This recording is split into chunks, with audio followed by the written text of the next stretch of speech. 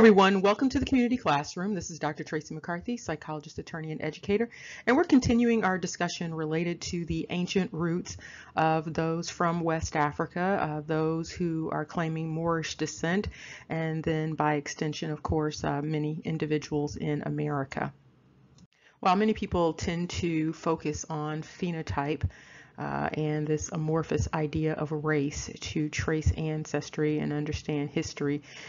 History is often best understood based upon artifacts. Now, artifacts sometimes don't have veracity, but sometimes they do. So we're going to look at some cultural artifacts to see if we can see some connections between the ancient world and the more modern world. We're going to look at some artifacts some cultural artifacts from Nigeria, and we're going to tie them back to some dynamics in the ancient world.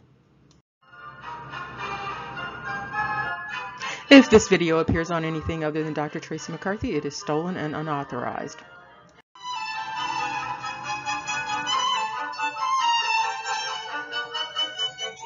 Many West Africans and many individuals identifying as Moor trace their heritage in terms of narrative to the East. And so what we're going to look at is a continuation of this look at a connection between the roots of West Africa in particular, the roots of individuals who identify as Moor, and the roots of Asia. And in this case, we're going to be looking at this cap. And this cap is a cap that's worn by men in Nigeria. And you can see on the screen the various depictions of the hat. You will often see the men wearing the hat at more formal situations, and so ceremonies, weddings, and things like that. What you can also see, however, based upon these ancient sculptures, is that this hat is not new.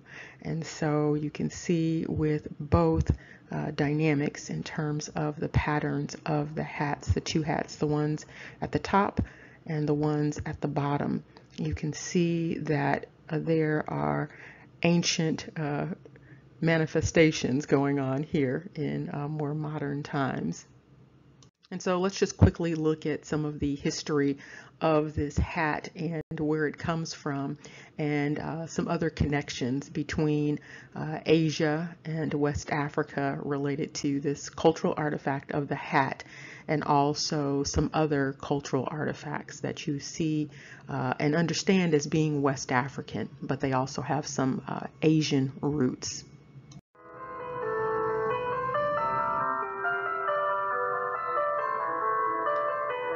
As you can see, again, this is a very ancient hat. It's known as the Phrygian cap, also known as the Gaelic cap. And it is a soft cap that is at the top, it bends forward or sometimes to the side a little bit there. And it was worn in ancient times. And you can see a variety of depictions from ancient times. And you can see a little bit more of a modern depiction off to the right at the bottom. And then you can also see popular culture usage of this hat. And it's interesting to talk about this hat in particular because previously there were lots of discussions related to cultural appropriation, and these debates, these discussions were going on between individuals who understood themselves as African Americans and those who understood themselves as Africans from the continent. And so there were all sorts of discussions that were going on just last year about cultural appropriation and the wearing of things from one culture by individuals in another culture.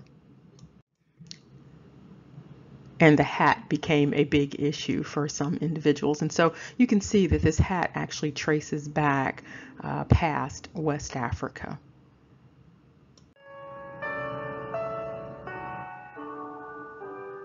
And just as a quick reminder, when you see Gaelic, it's related to the Galts, Gaul. You'll see Gallia, Gaelic, and so you'll see a number of iterations, and you can see these up here, also related to Galatians.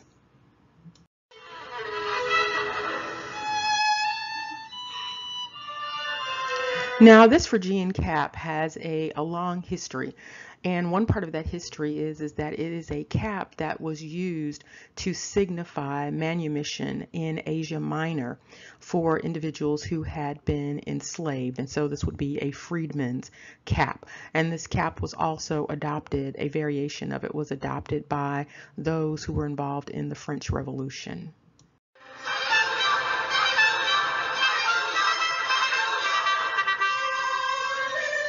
And for those who are not familiar with Phrygia, it is an ancient district in Turkey, and so it's related to Anatolia. So for those who are familiar with that, and also related to the Hittite collapse.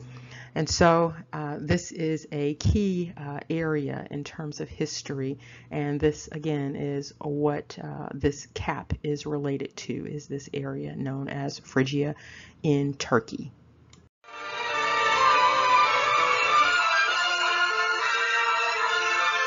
And as you can see here, Anatolia is rooted in the same word as Andalusia. And so this is also known as Asia Minor. And you can see here the notation that because of its location at the point where the continents of Asia and Europe meet, Anatolia was, from the beginnings of civilization, a crossroads for numerous people migrating or conquering from either continent. And for those who are unfamiliar with Andalusia, it is the area that was the stronghold of the Moors.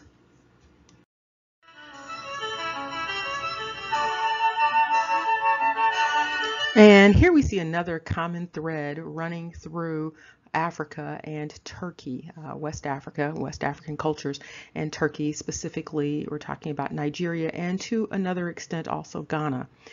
There is the use of the Ankara fabric in cloth that you might get from Africa that represents, it's sort of emblematic of West African cloth, and actually that cloth comes from Turkey. And so you can again see this connection. That is, again, this is emblematic. And you can see that it's used for dashikis, also used for head wraps, also used for other articles of clothing. But when you see these articles of clothing, you automatically attribute them to West Africa. But these articles of clothing are made from fabric that traces back to Asia.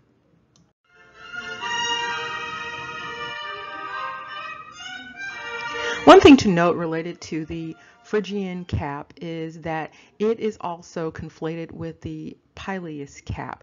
And so sometimes you'll see the pileus cap as emblematic of emancipated individuals, and sometimes you'll see it related to the Phrygian cap. And so with the pileus cap, however, there is a point at the top, and so it's really just a cone shape in terms of the shape of the hat. And because of that conflation, it's sometimes difficult to know exactly the meaning behind wearing the cap. And so you might have the cap worn, and individuals might be wearing the pileus cap and thinking they are wearing it to symbolize a Phrygian cap. And sometimes individuals might be wearing a Phrygian cap thinking that it symbolizes the pileus cap. And so there's a little bit of interchange going on there. Either way, both of these caps trace back to very ancient times.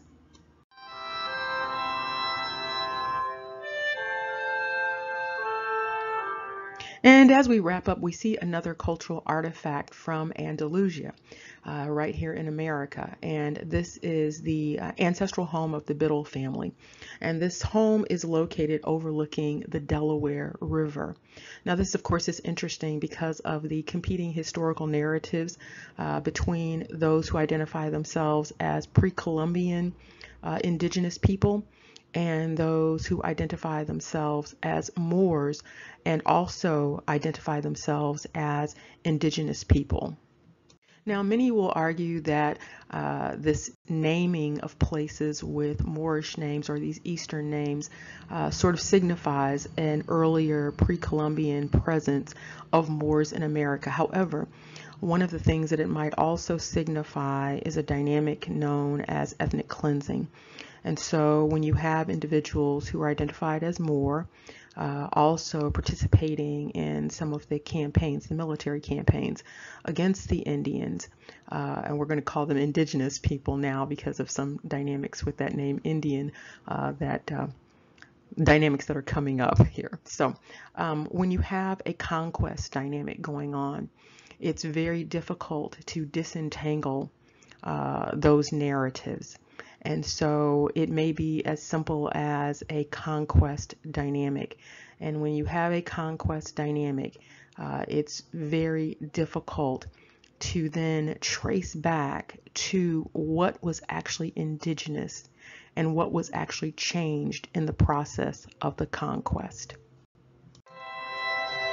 Remember, knowledge is power. Take care and see you soon.